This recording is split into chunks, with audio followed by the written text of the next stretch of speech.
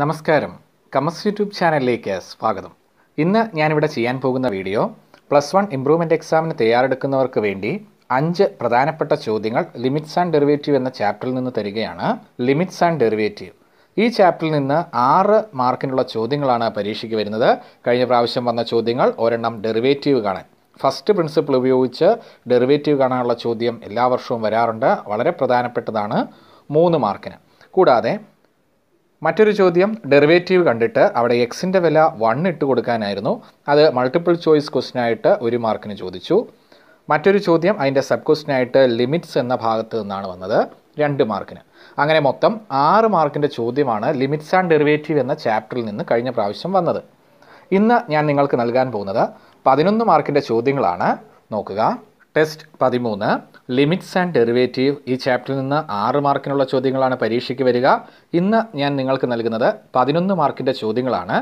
ഈ ചോദ്യങ്ങൾ നിങ്ങൾ ചെയ്യാൻ ശ്രമിക്കുക. നിങ്ങൾക്ക് കിട്ടുന്ന മാർക്ക് നിങ്ങൾ കമൻറ്റ് ചെയ്യുക. ഇതിൻ്റെ ആൻസേഴ്സ് നാളെ രാവിലെ നിങ്ങൾക്ക് ഞാൻ തരുന്നതാണ്. ഒന്നാമത്തെ ചോദ്യം, evaluate limit x tends to 2 x³ - 8 divided by x² - 4. ഇതിന് 2 മാർക്ക്. രണ്ടാമത്തെ ചോദ്യം, find limit x tends to 0 f of x and limit x tends to 1 f of x where f of x is equal to 2x plus 3 x less than or equal to 0, 3 into x plus 1 if x greater than 0. ഇതിന് 2 mark.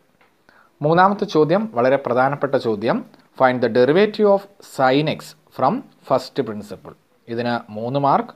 നാലാമത്തെ ചോദ്യം, if xy is equal to c² then prove that x² dy by dx plus c² is equal to 0, 2 mark.